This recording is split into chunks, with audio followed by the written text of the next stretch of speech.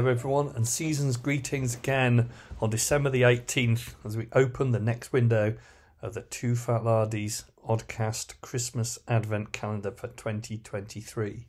And behind today's window is the question, what are the good ways to end a war game, which include creating a feeling of the players having achieved an objective, but also deliver a plausible narrative for how things have evolved in the game, and ideally also give an indication of what the implications of victory are for the winning side.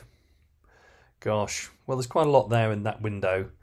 I think over the years, as I've staged and run participation games at various wargame shows and also at games days, is the importance of having clearly thought out and identified victory conditions. It's a game, so I think it's entirely fair for the players to expect to know how they can actually win a game.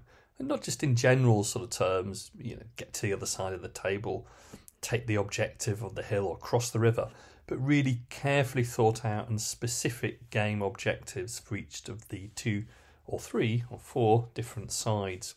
I think writing those down and handing them to the players so that the players in a game can consult those over the course of the war game is a really good idea. I know Richard's view is, to some extent, mentioned in one of the previous oddcasts during the course of this year, not to tell players in participation games hardly anything at all, but I do think that a clear identification of what the victory conditions are for a game really helps. I've mentioned before the oddcast that I've always found the force morale table, which is used in so many of the TooFatLardies stable of rules, to be a real game changer. I remember playing in so many war games in the 80s and the 90s which went on for hour after hour after hour because there was no clear determination metric within the rules. And the force morale table does achieve that, but it's not the answer to everything. Using the force morale table and defeating an opponent by crushing their morale is certainly a valid way of playing any game.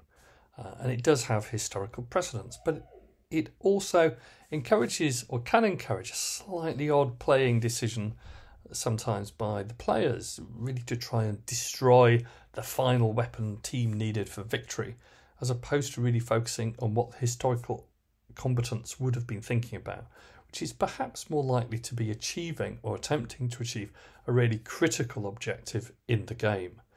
So one of the questions which then arises is, well, what are those objectives? Do they simply have to be linear objectives or terrain objectives, or can there be something which is created and crafted more for the different sides engaging in combat around the table? So those are really complicated questions. I also think that they're questions which are light years beyond many of the games I grew up with in the 1980s. Sometimes that seems like last week, although it was really 40 years ago. But in that 40 years, there's been so many different gaming mechanisms which have been developed, so many innovative games. And I think this is one of those points that it's completely valid to look at other games, war games, yes, but also role-playing games and board games to see how some of those different gaming mechanisms have made sure that the players around the table are able to identify and deliver a gaming conclusion which is both thematic and also satisfying in gaming terms. There's so many different examples I could have pointed to, but I've got just 2 in mind to mention in this Advent window. The first one is a real favourite of mine. It's a game called Chaos in the Old World. It's set in the Warhammer universe and it's developed by Eric Lang. I think it's a brilliant game. It's got 4 factions in the original game, and each of those factions has a different way of winning.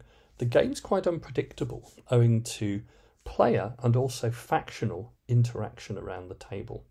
And the different ways in which each of the player factions can win absorb the other players in keeping an aspect on every part of the game and every part of the gaming board. Perhaps we can take a leaf from that sort of game. Another example I was thinking of was relating to role-playing games, which are focused on different achievements in the game, not just tangible, monetary, linear or physical objectives on the tabletop. I'd mention in this regard a great role-playing game, Pendragon, set in the world of King Arthur and the Round Table, designed by Greg Stafford and now reimagined by David Larkins, where the objective of the game is gaining glory.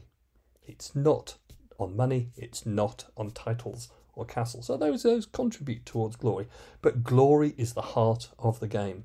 Maybe that's also something and a different focus which we can take back to our war games rules. So we're building a picture of different victory conditions, different objectives which go towards ending the game, things which are not just physical achievement points or just collapsing the force morale of the other combatants on the table itself. Once we start thinking of a wider context for gaming mechanisms which can lead to one side winning, we're able to think about adding victory conditions which augment and complement traditional ways of winning war games. So of course we'd keep those traditional themes of strategic, operational or tactical objectives on the war games table. Take and hold the hill, defend the castle, cut the railway line. But it's also a mindset and an approach which allows us to create victory conditions around other objectives which might include cultural or societal victory conditions. So what do I mean by that? Well, I think it's reasonable for victory conditions for one or both sides to not just be focused on physical or geographical objectives or even force morale. It's also fair and reasonable for one or both of the sides to have victory conditions which are embedded within the key societal metrics of their particular time.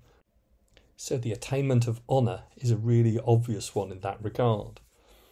In my current focus of wargaming, which is medieval and early modern Japan, especially as focused and reframed in the art and folklore of the late 19th century, the attainment of honour is a paramount objective which combatants can focus on realistically on the tabletop. It was something that contemporaries in the medieval, early modern period thought was important.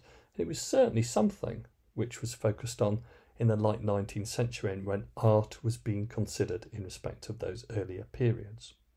But honour isn't the only type of societal objective. There are others. Panache, fashion, style. All of that's relevant to the attainment of legendary status as an engine in victory in a game as obsessed with social status as 17th century France, at least as imagined in the books by Alexandre Dumas. I could easily see a player on one side losing a physical objective in a game, but doing so heroically, honourably, all while displaying considerable dramatic panache. That display may by itself count as a victory. The fact that the musketeers might have been kicked out of Paris by the Cardinal's Guard may not be the key aspect in the musketeers' victory conditions.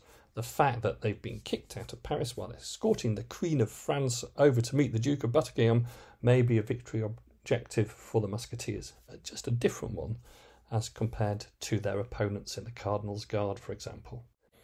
So we can have a number of different ways of ending a game. Games can, of course, still end by reference to their traditional measures, but there can be different ways of achieving a victory or ending the game which are more focused potentially on a narrative environment. Another way of potentially doing this is creating physical objectives which can be taken by the players around the table.